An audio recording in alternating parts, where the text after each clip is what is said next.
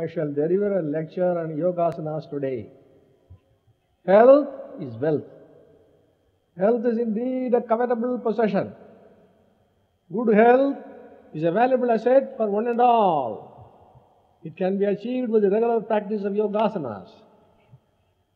The practice of asanas controls the emotions, produces mental peace, distributes prana evenly throughout the body and different systems, helps in maintaining healthy functioning of the internal organs, gives internal massage to the various abdominal organs. Physical exercises draw the prana energy out, but the asanas send the prana in. The practice of asanas cures many diseases and awakens Kundalini Shakti. These are the chief advantages the yogic system of exercises which no other systems have. Practice a few asanas daily at least for a period of 15 minutes.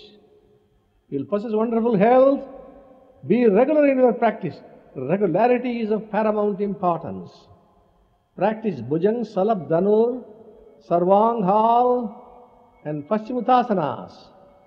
Bhujang, Salab and Dhanur asanas will remove constipation and muscular pain of the back. Srish, Sarvang and Hal will help you in maintaining brahmacharya, rendering the spine elastic and curing all diseases. Paschimotsanas will reduce fat in the belly and help digestion. Relax all muscles in Sevasana in the end. Asana should be done on empty stomach in the morning or at least 3 hours after food. Morning time is best for doing asanas. Do not wear spectacles when you do asanas. Wear a singlet if necessary and a langot. Be moderate in your diet. Practice of brahmacharya is very important for success in yogasanas. Start with minimum time for each asana and then gradually increase the period. Answer the calls of nature before you start the practice. Boys and girls over 10 years of age as well as women can practice asanas. The world needs good, healthy, strong boys and girls.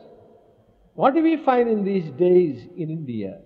India, the land of rishis and sages, the land which produced Bhishma, Bhima, Arjuna, Drona, Ashwatthama, Kripa and Parshurama, and countless other chivalrous warriors, the soil which contained numberless Rajput chiefs of undaunted courage and bachelor strength, now abounds in weak and timid persons.